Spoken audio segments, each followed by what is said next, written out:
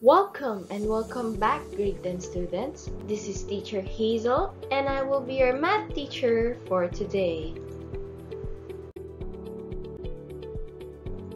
Are you ready for our next lesson? At the end of this video, you will be able to find the nth term of an arithmetic sequence. Are you ready?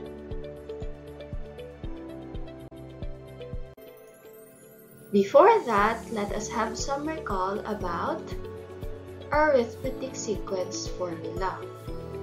What is arithmetic sequence formula?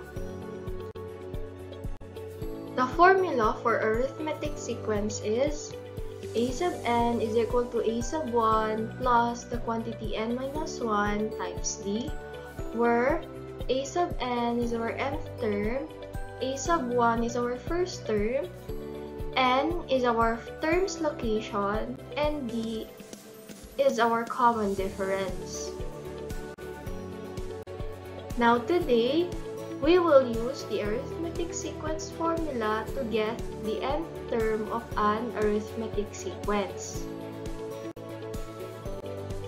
Let us have some examples. We have example 1.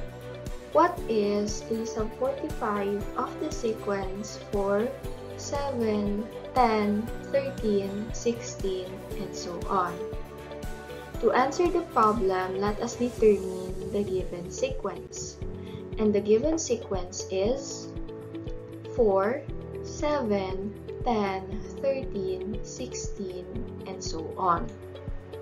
Now, to answer this problem, we need the arithmetic sequence formula, which is a sub n is equal to a sub 1 plus the quantity n minus 1 times d. To answer the problem, we need to determine the first term, which is a sub 1, the term's location, which is n, and the common difference, which is d. Now, let us go back to the problem. Now, in our problem, it is already given that our first term is 4. So therefore, we can denote our first term as a sub 1 is equal to 4. Now, let us determine the common difference. Now, by definition of common difference is just a number added to the previous term to get the next term. Now, let us go to our sequence. Now, we have 4, 7, 10, 13, 16, and so on. Now, in our sequence, let us determine the common difference. Now, let us start in our first term. We have 4. Let us think of a number that we are going to add with 4 to get 7. What number are we going to add with 4 to get 7? The number that we are going to add with 4 to get 7 is 3, because 4 plus 3 is 7. Now let us have 7 and 10. What number are we going to add with 7 to get 10? We have 3 also, because if we're going to add 3 to 7, it gives us 10. Now let us have 10 and 13. What number are we going to add with 10 to get 13? Isn't it 3 also? Yes, it is 3 also, because 10 plus 3 is 13. The same thing as 13 and 16. If we add 3 to 13, we get 16. Plus, our common difference is 3. Now, as mentioned, we want to get the term's location. Now, how are we going to get the term's location? Let us go back to our problem. What is a sub 45 of the sequence 4, 7, 10, 13, 16, and so on? In our problem, it is clearly stated that we are going to find for the 45th term. So, the term's location is 45 or n is equal to 45. Now we have the first term, which is 4, the common difference, which is 3, and the term's location, which is 45. Now, substitute these values to our formula. We have a sub 45 is equal to 4 plus the quantity 45 minus 1 times 3. We know that 45 minus 1 gives us 44. So, we now have an equation. A sub 45 is equal to 4 plus 44 times 3. We know that 44 times 3 is just 132. And 132 plus 4 gives us 136. Thus, our 45th term is 136. Now, let us have example 2.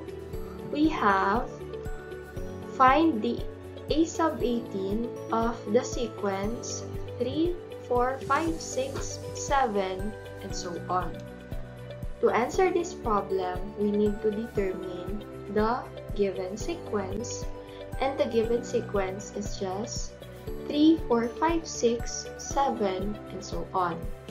Now, to answer this problem, we need to use the arithmetic sequence formula, which is a sub n is equal to a sub 1 plus the quantity n minus 1 times d. Now, to answer this problem, we need to determine the first term, the term's location, and the common difference. Now, going back to the problem, it is already given that our first term is 3. So, we can denote 3 as a sub 1 is equal to 3. Now, we need to find for the common difference. As mentioned earlier, that we, to determine the common difference, we need to determine what number are we going to add to the previous term to get the next term. Now, in our sequence, what number are we going to add with 3 to get 4? Easy. It's just 1. Now, what number are we going to add with 4 to get 5? Easy. It's just 1. Now, the same thing goes with 5 and 6. Add 1 to get 5 to get 6, and then add 1 to get 7. Thus, our common difference is 1. Now, let us determine the term's location. In our problem, the term's location, it asks for a sub 18. Thus, our term's location is 18. We now have the first term, which is 3, common difference, which is 1, and the term's location, which is 8. Substitute these given values to our formula. We have a sub 18 is equal to 3 plus the quantity and 18 minus 1 times 1. We know that 18 minus 1 is just 17. And 17 times 1 is just 17. add 3 to 17, we get 20. Thus, our 18th term of our sequence 3, 4, 5, 6, 7 is 20. Now, do you have any questions? I would love to read your questions on the comment section below. Did you learn something? What have you learned? I would love to read what you have learned on the comment section below. To assure that you have learned something, let us have some activity entitled Ending. Are you ready? Then let's start! Encircle the nth term of the following. We have number 1, a sub 1 is equal to 4, d is equal to 2, n is equal to 14. Among these numbers, determine the 14th term. Number 2, 5, 8, 11, 14, 17, 20. Among these numbers, determine the 17th term.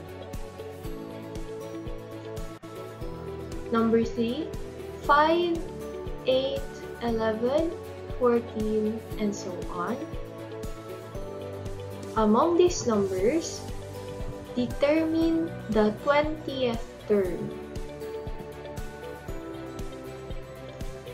Number 4, we have 23, 18, 13, 8.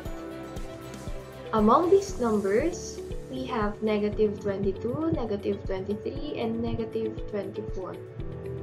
Which among these numbers is the 10th term of the given sequence in item number 4? Number 5, we have negative 32, negative 21, 8, 28. Now, among these numbers, which among these numbers is the 5th term of the given sequence? That's it! I hope you learned something. Thank you for watching, and I will see you on our next lesson.